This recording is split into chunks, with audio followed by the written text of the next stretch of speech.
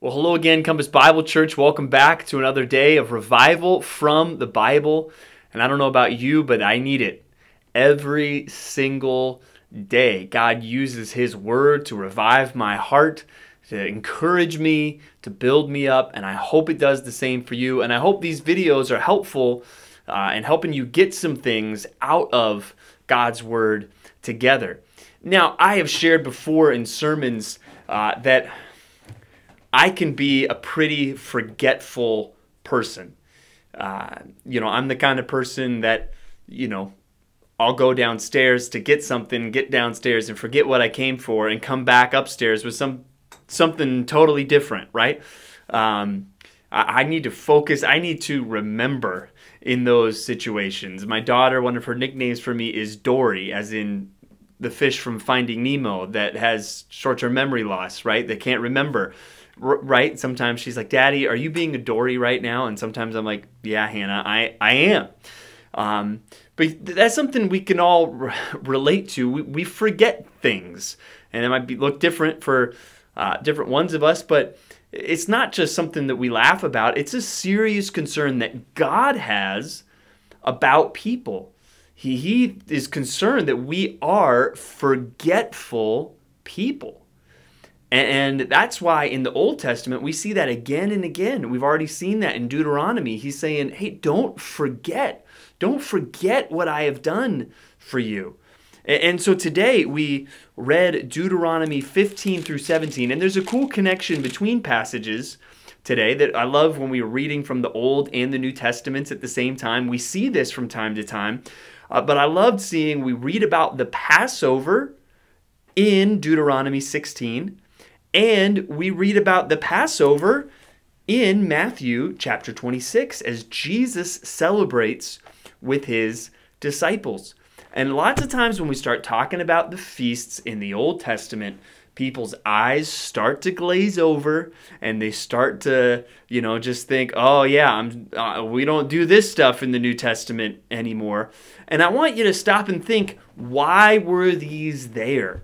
And I think a lot of Christians actually think that these were there because somehow the Jews earned their righteousness by keeping these feasts. And the answer is, no, that's not how it worked. Read the Bible. Read the book of Romans like we are right now. No, Abraham was saved by faith, not by his works.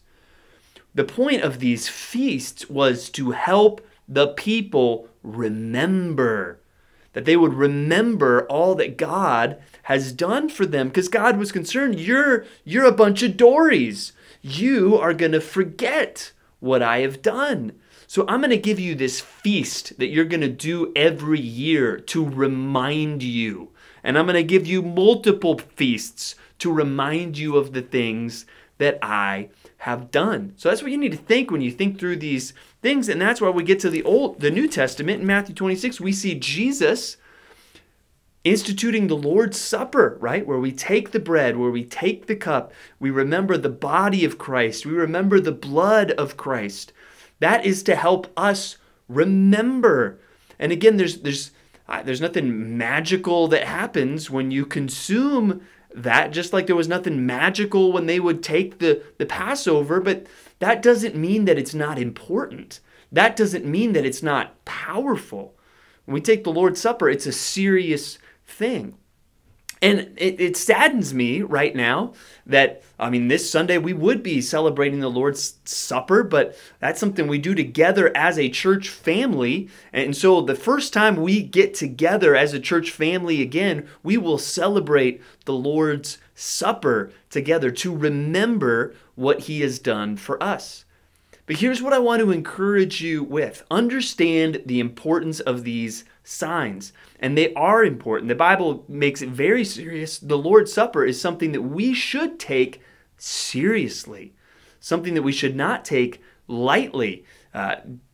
Just because something is symbolic or a memorial does not mean that it is not important. But here's what I want you today, as you're not going to celebrate a Passover feast tonight. We can't gather together this weekend and celebrate the Lord's Supper together. But I want you today to remember, to stop, and to think about what Jesus did for you. He is our Passover lamb. How often do you think about that? How often do you remember that his body was broken for you? His blood was spilled for you.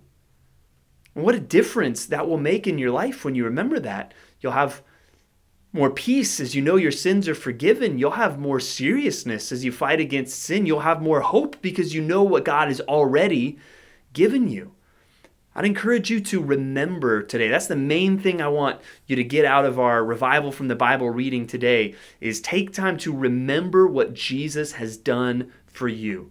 That his body was broken, that his blood was shed for you. That's an important thing for us to remember. Now, briefly, before we wrap up and pray, even on that subject, we're going through the book of Romans. And if you remember yesterday, I pointed out how Romans 2 starts to kind of put the scope on the people that are religious, that are like, oh, I'm not like those pagan people in chapter 1. I'm a religious person. I know the law. I've been circumcised. And what you're going to see today in Romans chapter 2 is he makes clear, hey guys, what you know doesn't score you any spiritual points. And the external things that you do, like getting circumcised in the Jewish culture, right? That doesn't score you any spiritual points. Especially when you do those things, but you actually do still do the things that the pagans do. And that's something that we need to understand today. Being familiar with the Bible doesn't mean that you're okay with God. Going to church, taking communion, right? You can do those things, and that doesn't necessarily mean anything in your relationship with God. So those are things to remember. And remember, he's building his case, and we'll see it in these next couple days in Romans chapter 3. No one is righteous. Not even one. And that's a good thing for us to remember, that, hey, it's not because, well, I know the Bible, so I'm a Christian. Oh, I go to church, so I'm a Christian. Oh, I've been baptized, so I'm a Christian. No, none of those things mean anything without faith, which we'll get to in the coming chapters. And last, our psalm for today, we got into Psalm 41. And I think a good thing for us to remember here in these first few verses, blessed is the one who considers the poor. In the day of trouble, the Lord delivers him. The Lord protects him and keeps him alive. He is called blessed in the land. You do not give him up to the will of his enemies. The Lord sustains him on his sickbed. In his illness, you restore him to full health. And so here we see, blessed is the one who considers the poor. God takes care of the generous person.